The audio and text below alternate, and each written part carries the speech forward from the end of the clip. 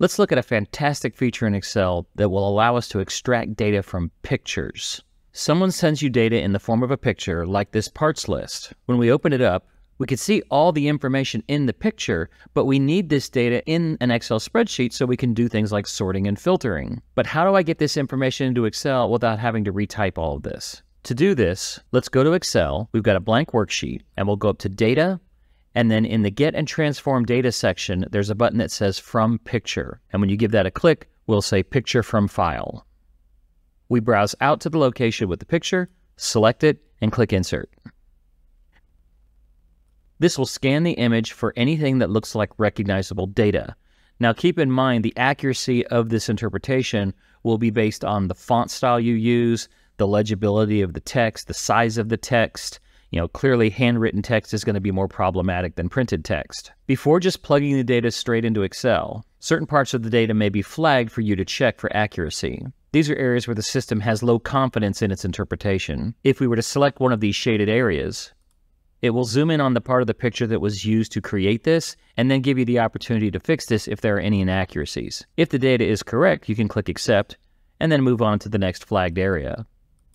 Now, you don't actually have to click every single low confidence area. If you can see directly in the preview that the information is correct, you can just skip over it. So like in this case, it had interpreted the ones and zeros as O's and I's. So you could come in here and then put in the information that it was supposed to have, and then hit Accept, and that will update the interpretation. Looking through the rest of the data, I can see here on this one, it interpreted K's as an I and a less than symbol. So I'll replace those with a K. Hit Accept. The rest of it looks good, so I'm going to go ahead and click Insert Data. For 100 different reasons, the interpretation of this data may not be 100% correct. It is ultimately up to you to verify the information that's being brought into Excel. I'll click Insert anyway, and here we have the information in Excel. Another way to pull information from a picture when you don't have it in a file format is to screen capture it.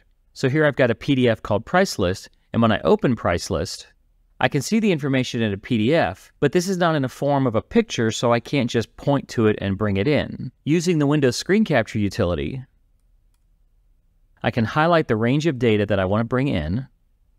This will place the data in the Windows clipboard. I don't have to save this clipped information to a file, because one of the features from Data from Picture, going back to Excel, is I can say From Picture and then Picture from Clipboard. So whatever you've screen captured is automatically ready to be plugged in. This will perform the analysis. We'll go through the same review process, see if there's anything that needs to be corrected. Here are my ones and zeros that were treated as O's and I's.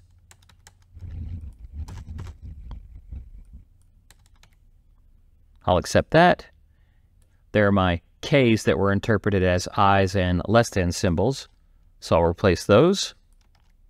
The rest of it's good, so I'll go ahead and click Insert Data, insert it without the final review, and there I have my information. Remember to do a full review of the information for any inaccuracies. This is not considered a foolproof system.